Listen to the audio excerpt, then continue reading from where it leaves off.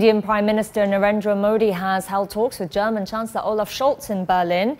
It's the first stop in the Indian Prime Minister's Europe tour. He will go on to Denmark to join an India-Nordic Summit and then make a brief stop in France for talks with President Emmanuel Macron.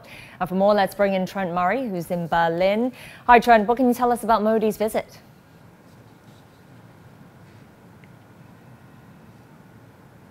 Yeah, well, it's a very significant visit, certainly from the German government's perspective, because it is the first time the new Chancellor, I suppose you could say, Olaf Scholz, has met Narendra Modi in person. Of course, he only took over the job in December when former Chancellor Angela Merkel retired. So from a German government perspective, they see this as a really important meeting, and they're also quite pleased that Narendra Modi has decided to start his tour of Europe right here in the German capital. And I think a sign of that appreciation came with this announcement we've heard today that Germany, as the host of the G7 meeting this year of G7 leaders, has decided to extend an invitation to India to come as a special guest. Also, Indonesia, South Africa and Senegal included in that group. But there is, of course, plenty for the two to discuss. We understand there is discussions around easing immigration rules for Indian skilled workers to come here to Europe's biggest economy, being Germany. There's a joint cabinet meeting taking place where senior ministers from both governments